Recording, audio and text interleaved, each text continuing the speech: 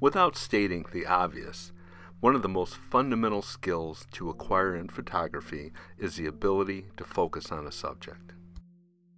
On a film camera, you just look at the subject and turn the focusing ring on the lens until the subject looks clear and crisp.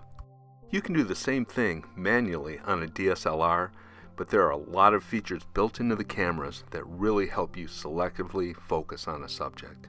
Autofocus is a convenient feature supported by the lenses we're using. The lenses, coupled with autofocus point selection, make our cameras very powerful image capturing tools.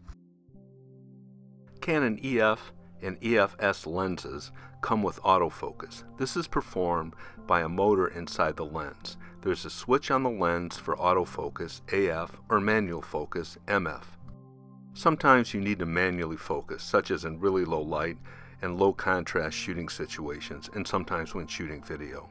In autofocus mode, your lens may hunt around and oscillate trying to find focus. In this situation, it's much easier and faster to just manually focus. But autofocus on the lens is just part of the story. The first thing we need to do is to set the focusing modes on the camera. There's one shot, AI focus, and AI servo. One-shot autofocus is used for subjects that do not move, such as a still life or a portrait. The camera stays with the original focus even if you move the camera around. There are great creative possibilities using this mode. The next mode is AI focus. This mode detects whether a subject is stationary or is moving and switches between one-shot and AI servo modes. The third mode is AI servo. This is used when subjects are moving, such as a person running by or a car driving by.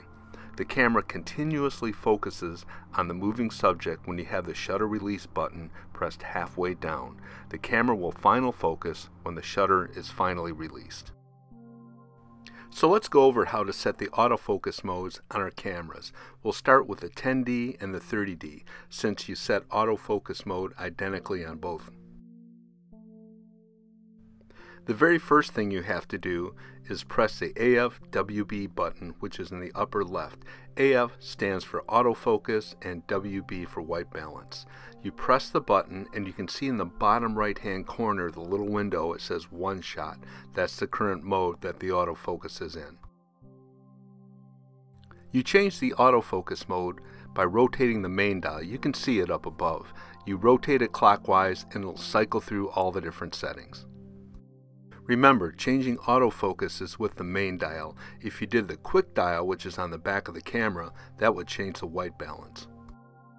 We'll get to setting the white balance in an upcoming video. We take a big step up setting the autofocus modes with the T2i and the 7D due to the addition of the quick button. Here's what the rear LCD display looks like after the quick button's been pressed. You can see it right there below the AV button. You press it and you use the controls to just cycle around the different settings. They're very easy to use. So we want to get down to our autofocus display. Press it and you can see another menu pops up with AI focus, AI servo, and one shot. So you just press the set button, cycle around to what you want, press it again, and boom, there you are. To go even faster, you can of course use the main dial to cycle through the selections, and you don't have to press the set button. The 7D also has a quick mode button, so that's how we'll set our focusing mode. So the first thing we do to activate quick mode is hit the quick mode button, which is in a different position than the T2i. It's in the upper left. We can cycle through the autofocus modes by using the quick control dial in the rear. You can also use the main dial up top. You can get to the different selections by using the multi-controller button. It's kind of like a joystick. And like the T2i, you really don't have to press the set button to activate the autofocus mode. You can press the set button if you want to. That'll bring up your selections. Just cycle through and pick the mode that you want.